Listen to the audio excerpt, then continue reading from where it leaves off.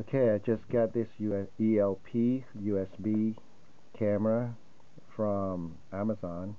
This is 1080p, the CMOS 800 TVL. So I was expecting a Wi-Fi version, the IP camera, but they sent me just the USB cable. So it doesn't come in with any instruction at all. They give you 4 screws, and this is the camera. So let me show you how to mount this one. This one should be mounted on the wall, and there are 4 holes for the screws to mount on the wall. When you mount these on the wall, you screw this back in, and then you can adjust this to get to the correct position of the image. So the cable is 15 feet long. The limitation of this camera is that you have to plug it into a computer to record or to see it on a monitor. So if your computer is far away from where you mount it, you need to have an extension. The difference between this one and the IP or Wi-Fi camera is that the resolution on this one should be a lot clearer than the IP camera.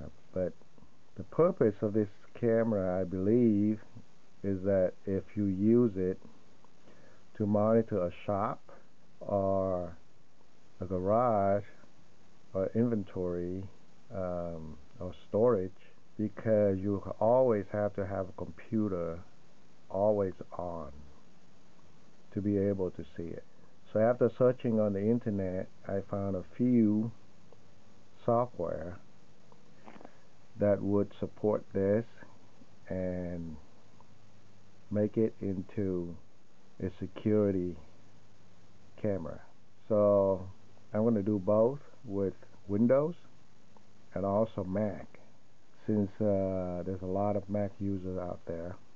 Okay, so let's try to mount it and start. So again, this video camera does not have sound, microphone, or Wi-Fi. Okay, so I'm going to install this one. There are 4 screws. Make sure the camera is inside. I'm going to mount 1 screw just to test. Now we can put the ring onto it to hold it in place.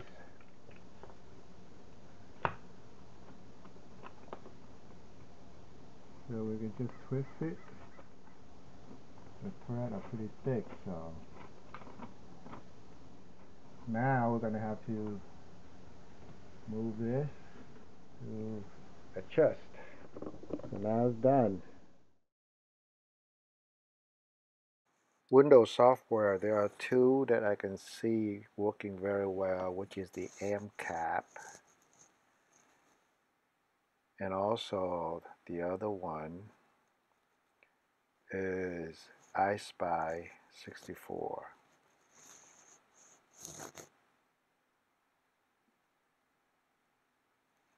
So they're pretty straightforward, but there's some setting we need to do. Okay, so let's start with the iSpy. When you launched it, we have to add the camera. So the camera we set to 1280. That's the maximum that you can set because it's detected. So we need to change the frame rate to 30 or higher if you like, and also resize to 1280 minimum. The next one we want to do is the MCAP.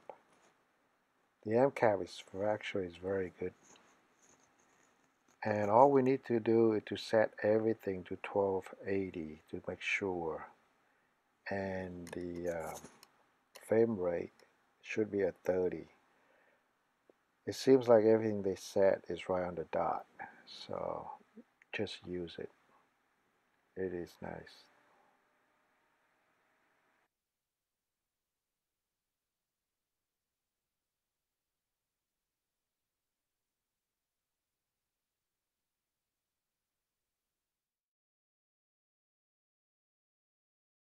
So this is the MCAP software that's recording.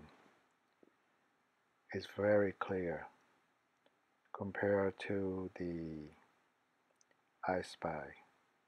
So maybe that's the way they set it up, but to me it's pretty clear. And this video is from the iSpy. So it has little artifacts in there. So it's not as clear as MCAP.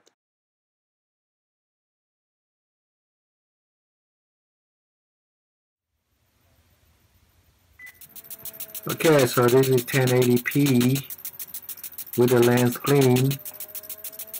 Let's see what happens.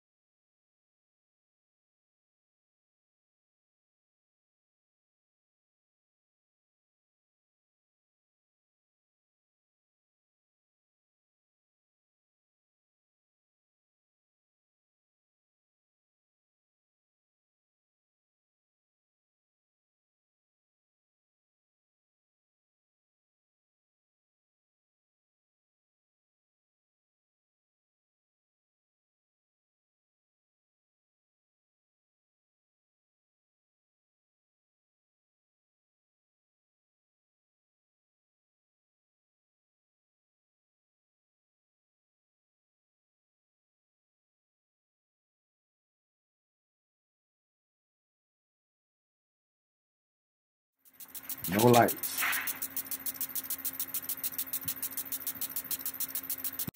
So clean the lens and see, this is a 720p. So the camera is actually really nice at 720. So this one is not really a 1080. Okay, if you use a 1080, the software doesn't come out very well. And if you set at 720, it's quite clear. So it's a very good camera. And for Mac, the software is really good.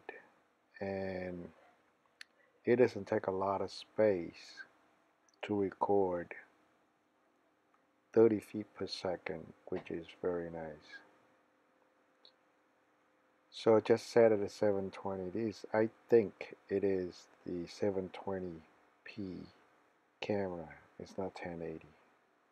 The 1080, if you look, the video is it's not as clear and defined as a 720.